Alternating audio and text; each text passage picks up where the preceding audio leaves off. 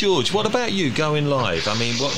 Yeah, I'm pretty comfortable. I'm pretty comfortable doing live. I can chat back legs off a donkey, me, Dom. Do you know what I mean? So I'm all right, but I do get nervous at events.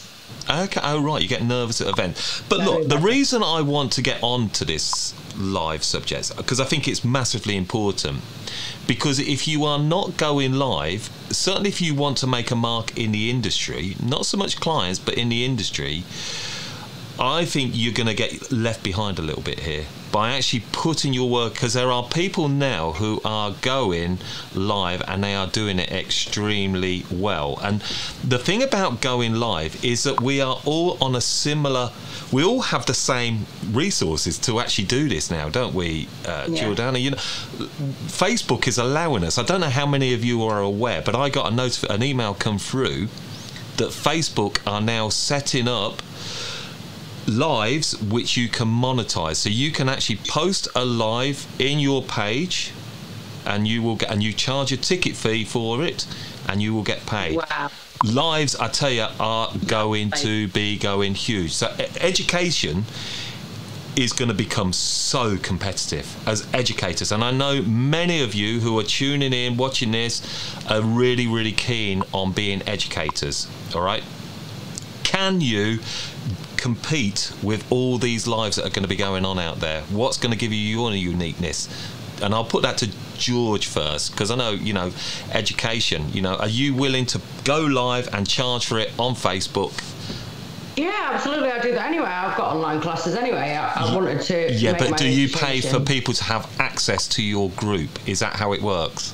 So people pay to have they pay me a one-off ticket price and then they can watch it as many times as they like. But that's because I want to make it accessible to everybody. So I think it's like anything, innit? Like the cream always rises to the top. You go, if you go somewhere, you research it and you decide who you want to be taught from. Yeah. Okay, Jordana, you've got your hand up there. What are you going to say?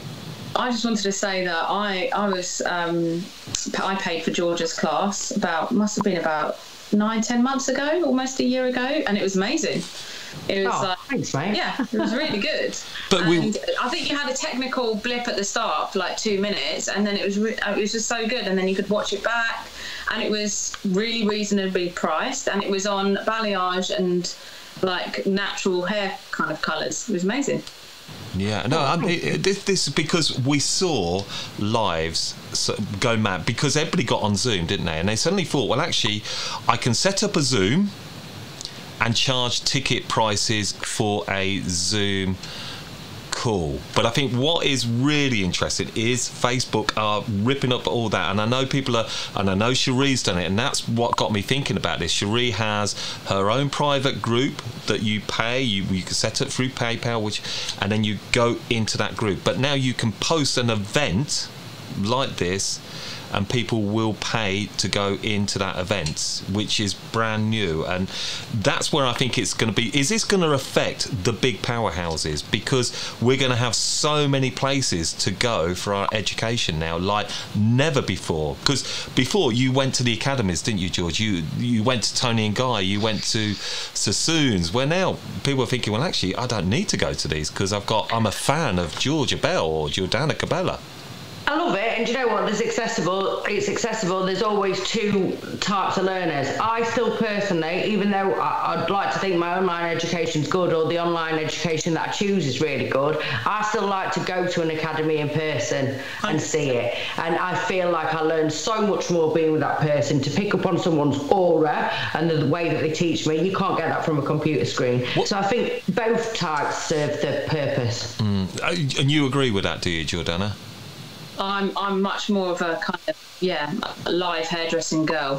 What is it about actually being in an academy? What is it about being in an academy? What you're learning more? Because I could watch a live and actually have that video there to keep going back to whenever I want it. Where if I go to a course, it's a one-off. Well, the difference is that when you're on the course, someone will say your body position is wrong. You're not holding the plait tight enough, or you need to stand above the client, and you see the finesse of a blow dry, or the finesse of the way they work, and I don't know. It's just energy. I don't know.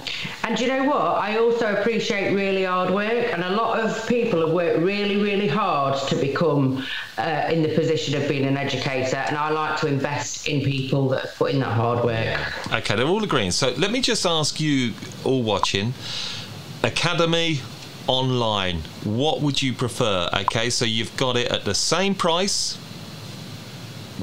Will you go to the academy or will you go online? Are you prepared to travel?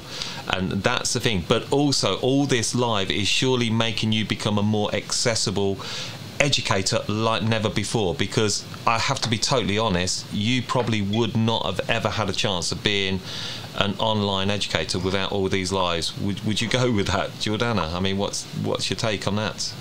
I would say that I've become a Weller educator through my live education. However, I do want to explore digital education a bit more. I don't think I can do it on my own, so I'll probably only do it off the back of another company. But yeah, I think they both have their place. They're definitely both different learning styles. One is a bit more practical, where you can actually try the technique in front of the teacher.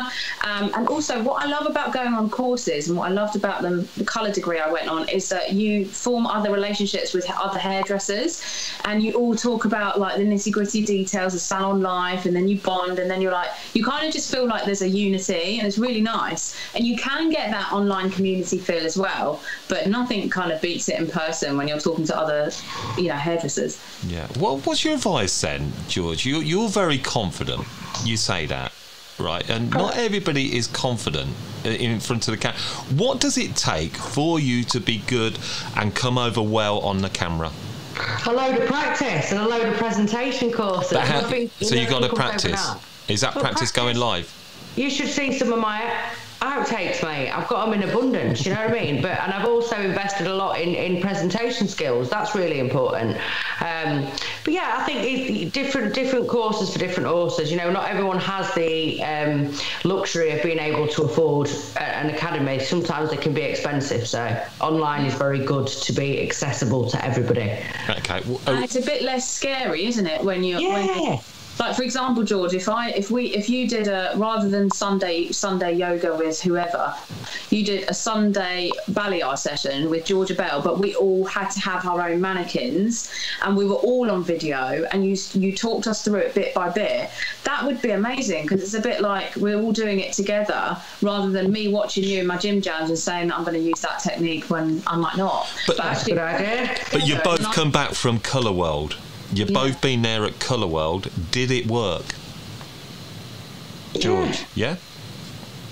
Yeah, it worked. I think so. I think it was a new experience for everybody, and it was just online, and I think it was different. It was very much for me being in a building with a lot of people that I admire within the industry, all showcasing live. So it was like what I was doing in lockdown, but on live TV, I suppose. Did it work for you, Jordana? We'll soon find out, because the figures will reveal themselves. So let's see. I think everyone's got 7-day access from now. So if you haven't got tickets, £35, guys. And you get access to so many classes, and it's 7-day access. So try and binge watch it all, because like Jack Howard was there, George's colour was amazing. You need to have a little look, and hopefully if the numbers come back good, then it did work out well. But I was just going to say, like, even with, I watch a lot of Sylvester's plaiting and like Effie Davis plaiting, and if she could do like an online tutorial where you're doing it with her and you do it step by step, I think that would count as like the best education, because it's in the comfort of your own home. You don't have to be in an academy. Some people feel really anxious going to academy, bright lights, white walls, and you're not doing it on a model, so you don't have to worry about hurting them or pulling their scalp, and you're doing it together. I think that would be amazing. That's the next big thing, guys. I did miss the Prosecco bar, though, I've got to admit. Like, that was the one thing that was very much lacking. You can have your own sort of Prosecco bar. I think, look, everybody's sort of, those that, they love watching Colour World. So what it's telling me is people enjoy sitting there on their screen watching online education. And I hear what you're saying about academies. I get it. I saw Kai saying, you know, is Glastonbury the same as, you know, watching it on TV? Absolutely not. But I think this period has completely changed it. I have to be honest. I just worry that some of these academy houses may now struggle to survive. George, you're saying no, but yeah, I'm sorry, I still think it goes down to independently, because I'm doing 2 academy dates. I'm doing one in November, I'm doing one in January, and we've both almost sold out 15 places, and they went straight away, and I'm very, very thankful for that. So I don't think it has, because I think there's a market for both.